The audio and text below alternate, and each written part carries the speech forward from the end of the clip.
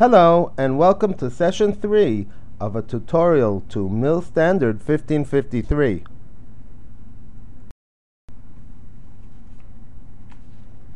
In session 2 we discussed the different message types that make up the communications content of MIL-STD-1553.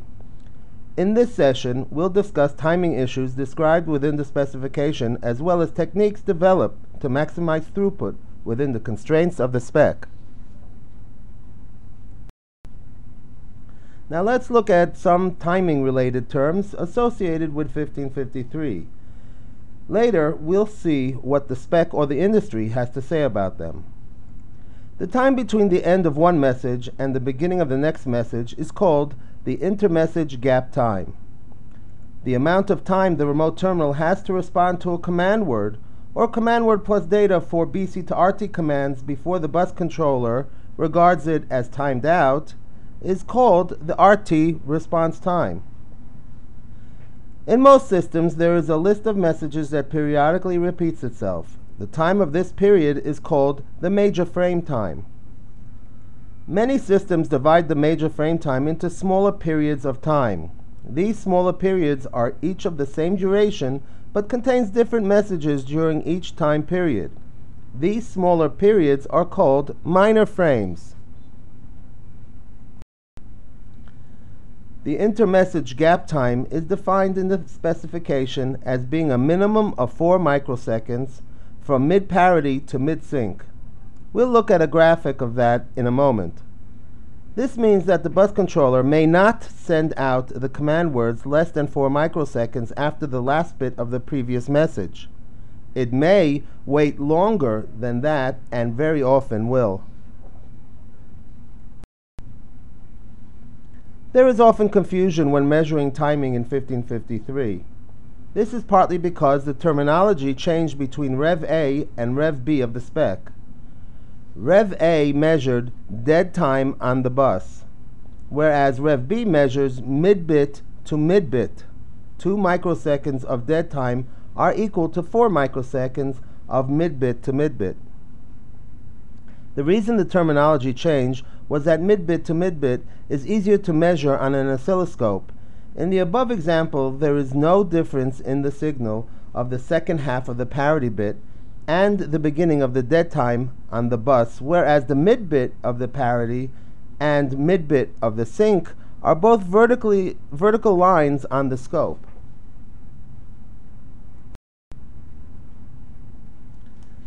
The primary method the bus controller has to know that an RT did not receive a command word is by checking for the RT's response. If an RT does not respond, the bus controller would like to move on to the next message as soon as possible. This necessitates defining a timeout value past which, if the RT has not yet responded, the BC assumes it will never respond and may then send out the next message.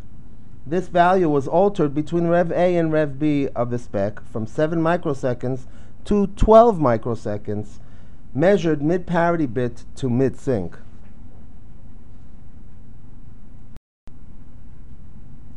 The system architect will put together all the messages needed by all the RTs in the system and form a list of messages that must be sent out periodically by the bus controller. The list of messages is called the major frame or bus list, and the period of repetition is called the major frame time. For most projects, it is between 20 and 80 milliseconds. Now let's say we have a critical message, for example, incoming missile alert, a less critical message, perhaps current latitude, and a low priority message, say landing gear safely stored. We would prefer to call the most critical message more frequently than the least critical message. This slide demonstrates how we can divide a 40 millisecond major frame into 4 10 millisecond minor frames so that the critical message A occurs 4 times as often as the non-critical message C.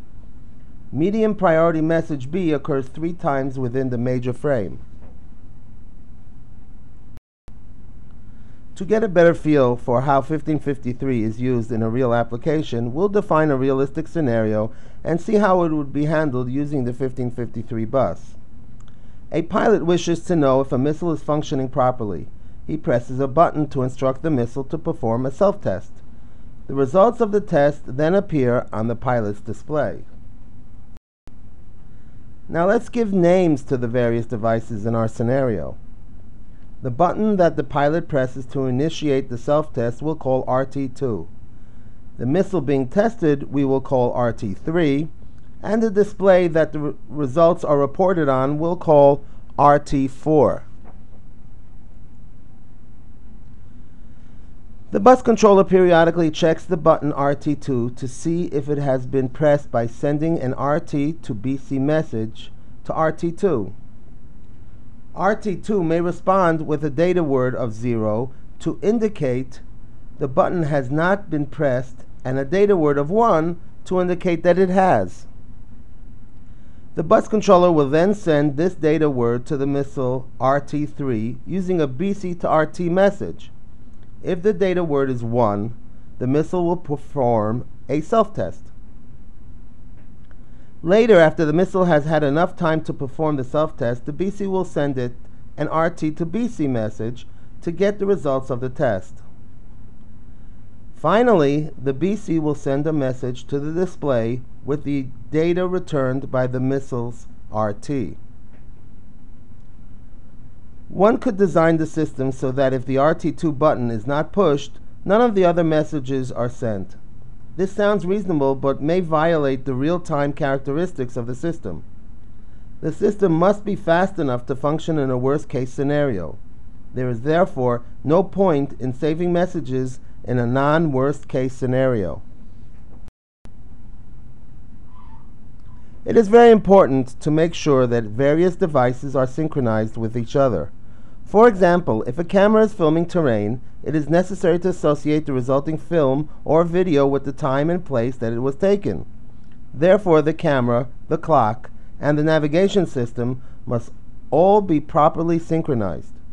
Let's look at how a 1553 bus controller can make sure all terminals are properly synchronized. The BC first transmits a broadcast mode code to tell all RTs to set their time tags to 0 or some common value. Since the broadcast command is received by all RTs simultaneously, they synchronize simultaneously. Since RTs do not respond to a broadcast command with a status word, the BC then polls the RTs one at a time to see if they received the broadcast command. One of the mode codes requests the RT to return the last command word received. If this last command received was the broadcast synchronized command, the BC knows that the synchronization was successful. We have now seen some of the timing issues associated with the 1553 bus. In our next session, we will look at some of the hardware elements and characteristics of the bus. If you have any questions or comments, you may find our contact information on our website at www.MIL-1553.com. Thank you.